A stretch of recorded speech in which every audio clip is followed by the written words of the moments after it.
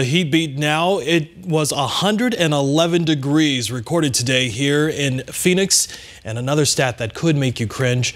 More than 940 children have died of heat stroke across America in the past 25 years simply because they were left in or simply became trapped in cars simply too hot. That's according to the National Highway Traffic Safety Administration. And Team 12's Trisha Hendricks shows us how fast the preventable tragedy can happen and some simple things that you can do to keep your kids out of harm's way, whether or not you plan to head out on a road trip. Or even hit the trails hiking during the summer months.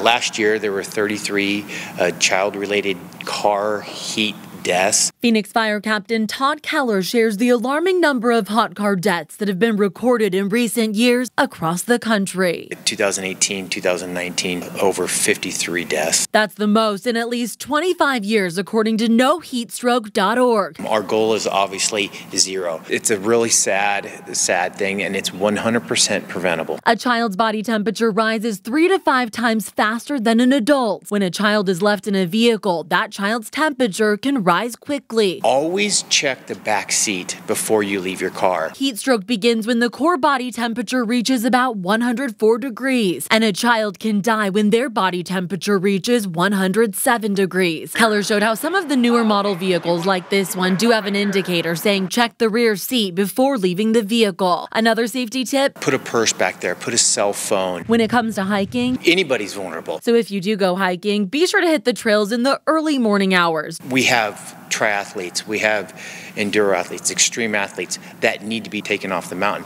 Payesto Peak, Camelback Mountain, those are rated double black diamond trails, so they are not easy. When the National Weather Service issues an excessive heat warning, those are the trails that will be shut down for a good portion of the day. And no matter what you're doing during the triple-digit days, be sure to stay hydrated before, during, and after your hike. Heat exhaustion, your body's sweating, it's turning red, your pulse is increasing. Heat stroke is that your body will actually stop sweating, your heart rate is going to increase very rapidly, and you're going to go unconscious. By staying vigilant and following these simple safety tips, you can be sure you and your family will stay safe through the hottest days. Wear a hat, light color clothing, sunscreen. When you're halfway done with that water bottle, you're halfway done with your hike. Trisha Hendricks, 12 News.